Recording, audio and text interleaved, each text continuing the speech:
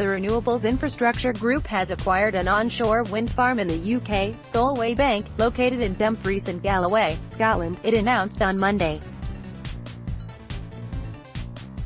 It said Solwaybank was currently in the early stages of construction, and was expected to become operational in the first quarter of 2020. The FTSE 250 firm said that, once complete, Solwaybank would comprise 15 Senvion MM100 wind turbines, each with a rated capacity of 2.0 megawatts, amounting to 30 megawatts.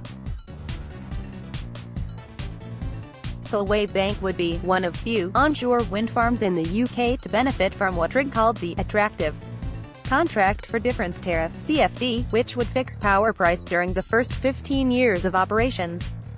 It said Solwaybank had an allocated strike price of £82.50 per megawatt-hour in 2012 prices, equivalent to £91.14 in current prices.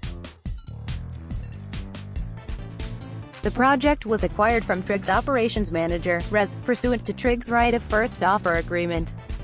Trig said total consideration for the project was expected to be around £82 million, including construction costs. Of that, £39 million was invested in acquisition, partly funded through a drawdown of the group's revolving acquisition facility, which now stood at £134 million drawn. The project did not have any third-party project-level debt.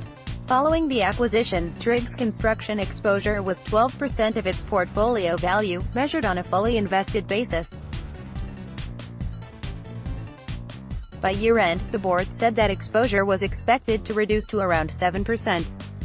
Solwaybank is an important addition for the Trig portfolio, being its first CFD wind farm in the UK, said Richard Crawford, Director of Infrastructure at Trig's investment manager InfraRed Capital Partners.